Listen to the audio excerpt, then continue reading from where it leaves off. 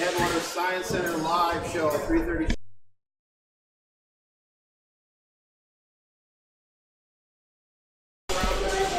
Today we went out, we looked at the Schoolcraft River south of Lake Plantagenet, and boy, did we find some good stuff out here, right, Spence? Sure did. Yeah, we did. One issue though we found was everything was small, so we couldn't identify much of anything until we got into our scope here. But we did find some good things. I want to introduce Carl. Carl, say hi, tell them who you are. Hi, I'm Carl. I'm a BSC student and I'm working with this summer here and hopefully for the fall. Yeah, so we brought Carl on board because not only did we find some very good stuff, we want to preserve some of this stuff. We've got some pretty interesting caddisflies here we want to put into the jar, and we're going to have Carl help us figure out how we're going to do that. What do we need to put in the jar, Carl? So what we need first thing is a mixture of alcohol and water. So we had to change that. We had some 95. What did we do? We had 95% alcohol, and then we got water, and we needed to get to somewhere, I think, to 80. We went for 80 ethanol, so that's pure, essentially pure moonshine we're doing. Yep, so this will be not something you want to drink, but what we need is this for one of these bottles, and then we also have these, which are blank currently, but these are labels for actually the animals and preserved specimens that are going to Well, a couple questions. What are you going to put some information on there? Where are you going to put that information? On a label, or is it going to be on a sticker? Where are you going to put it in the catalog somewhere? We're going to put it where? Right in the jar, right? So that we won't lose track of what we find. So we're going to do two things. We're going to tell you how to do that right, how to do that well. And what we try to do is we're trying to identify a species, but at least we go down to the family level. If we can't figure it out, that's one of the reasons why we use a jar, because there are better experts than we are. We just kind of stumbled through some of this stuff today because we saw things we hadn't seen for a while. But if we find something we've never seen before, we can take that to an entomology expert in aquatics, and they can figure that out for us. So as we move through this sample here, we did also take an assessment. So why don't you make that start up with the family and species for the caddisfly right here. So let's go back to the stonefly. We've got a stonefly in here. Those are up to the first one. Let's put that in the jar.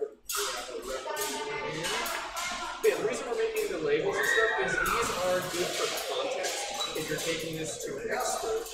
This lets them know a little bit more about what they might be looking at. Okay, what if we need to put in? We need to put the family that we can stonefly, and that's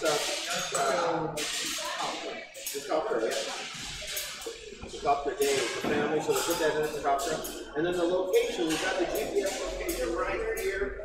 We'll put that in there, let's read it off there. And that's something we can say, well, where was it? Because if we say we found it, but we didn't say where is it, we are really giving a very good amount of information for what water it is we're talking about. So we've got the GPS coordinates at the top of this, which is 47 points at the top. 47.4135. Yeah, 47.4135. Right here. And then the one which is the negative 94.91. And that might not mean much to you. Come on, but that will help you out. You can always cross-reference these two latitude, longitudinal figures, and you can, with Google Maps or some other format that you like, you can find exactly where that location was. And I told you where that was. It was just north of Highway 9, in the Schoolcraft River, about a mile north, a mile south of Lake Plantagenet. Also, the time and the day, well, we just planted this bucket about 2 hours ago, or maybe an hour. With some change now, so we've been hurrying our way through it. Yeah, it is. It's 22nd. So we got June 22nd, connected to 2021, and our time was 13:22. We like to use military time because then we might have to wonder whether it's AM or PM. That translates to 1:22. All right. And also, one more little piece of equipment to put on there is the collector, and that's me, Dave, the collector today. But it was in such a great spot, I think I'll be back there again. So let's go over the index, the pollution tolerance index that we've been building. Again, we got a different location. We did a few of these with the Mississippi River south of, or east, I should say, of Bemidji. But here's how we're going to rank this one out today. We found 4 species, and we actually found 2 extra species more. So I'm working on an amendment of this because water pending we never see around here, whereby we would get partial credit for finding more of these pollution intolerant species. But the way this index works is essentially the more intolerant you are of pollution, the higher your weight. So these animals, stoneflies, mayfly, we found caddisfly larvae, we found 3 species of those, and gill snails were all of the pollution intolerant kind, and they had a weighting of 4. So their grand total for our index was 16. We found a couple of things over here in the moderately intolerant. We found scuds, which we find a lot, and we found a couple of little baby crayfish. They were some of our favorites. They were pretty cute. And so they got a rating of 3, and they came to a total of 6.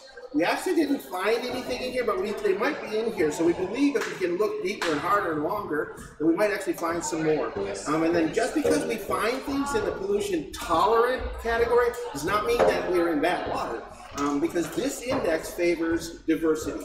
And by all means, these are not the only things that you find out there, but these are things that bring themselves to their particular category. So if you're seeing a cluster in the top 2 categories, and so if we work out our full index, we got an index rating of 16 plus 6, that's 22, and we're just 1 short of excellent, but we are at a very, very, very good index rating, so we're going to call that, if we look harder and look deeper, we might actually push that over to excellent as we keep looking at our sample here.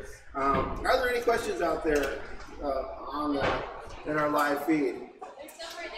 Okay, viewers, I hope you're knowing that we bring you these shows daily now, and we're proud of that at 3:30, and that's because of the Beltrami Electric's Roundup program. So that's just a place whereby you write out your electric bill instead of $255.10, you make it $256, round it up, and if enough people do that, we get enough money to run our cameras, do our shows, and buy more alcohol, and not the kind that we're going to drink after the show, but the kind that we put our bugs in, and more supplies.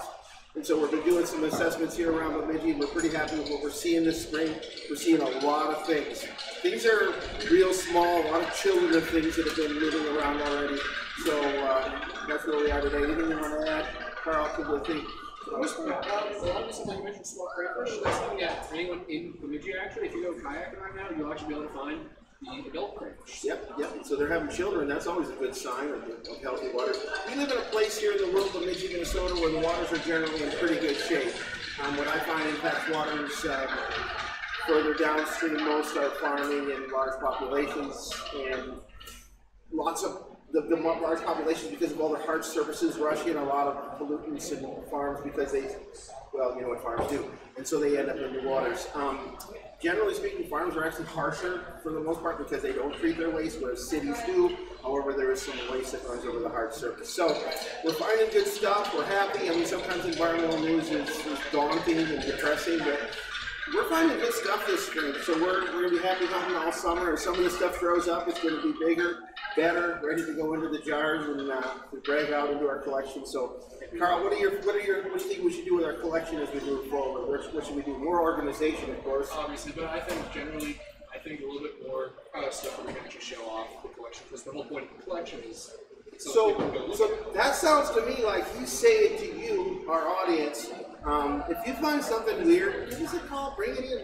We'll try to figure out what it is. Maybe if you want to donate it to our cause, we do carry a collection, and this is the kind of place where those animals are kept, because even in 100 years, there's stuff they can look back and go, wow, they saw this stuff 100 years ago, and we try to hold this stuff in preserve state as long and as well as we can.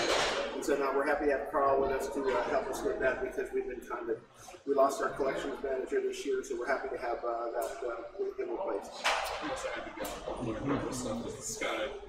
We're sort of an incubator here of ideas, and we're not since we got here for 27 years now. That's all I have. Is any commentary out there? Is anybody watching yet? Hi. Yeah. Hi. Good. What are you gonna preserve? Well, what do you think we should preserve? We got the label for the stonefly. Let's put the stonefly in. Here's the stonefly right here. Yep. Give a little alcohol. Put in the stonefly. Sorry, stonefly, because you are so awesome. You will give your life for this collection today. So which one is it's right there? It's a fast moving one. Why don't you grab them?